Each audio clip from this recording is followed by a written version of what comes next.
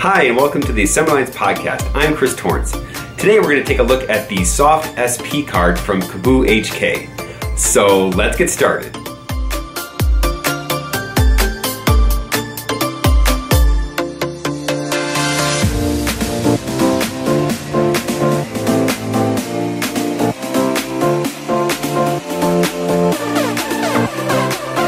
Back in episode 85, I did a video review of the wDrive from KbooHK.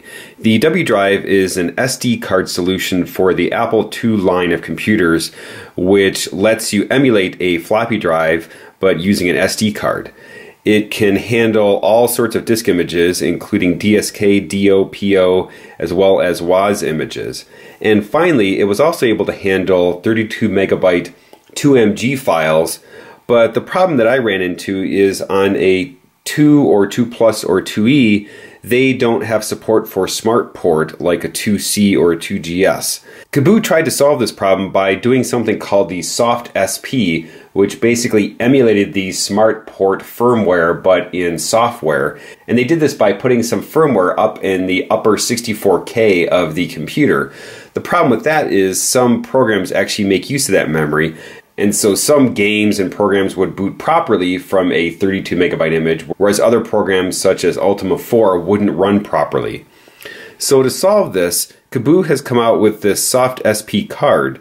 And what this card does is on an Apple II, 2 Plus, or 2E, you just put it into any slot and it will trick the computer into thinking it has SmartPort support.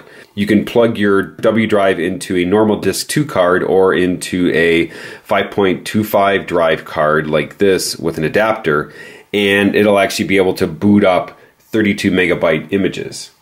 The SoftSP card itself is actually really simple. It's about the smallest Apple II card that I've ever seen, and it's just 2 chips. On the right here is just a simple programmable logic chip, and this is just the glue logic that translates from the Apple II signals over to the rest of the board, which consists of an AMD 4 megabyte PROM, which contains the actual code that's doing the SmartPort emulation.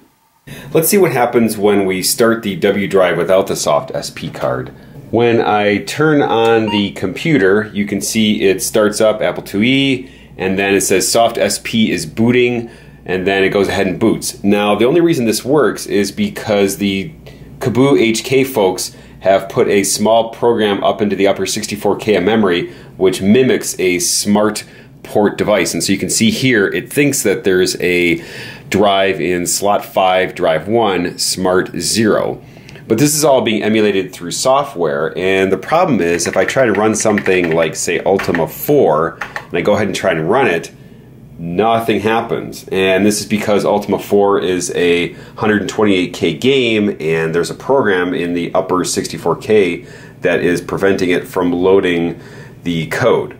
Now let's go ahead and we will install the SoftSP card in slot 7. You can actually install it in any slot, but we'll just go ahead and use that one since that seems to be traditional for hard drives. Make sure when you're installing it that you look at the directions. So this says towards the keyboard and this says towards the rear.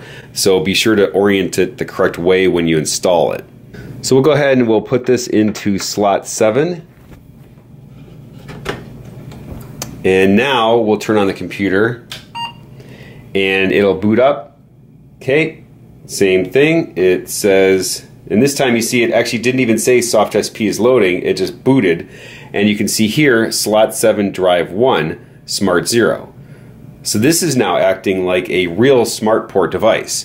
So if we go down to, say, Ultima 4 and run it, now it actually starts up the game properly, because it's not actually putting anything into that upper 64K of memory that games are relying on.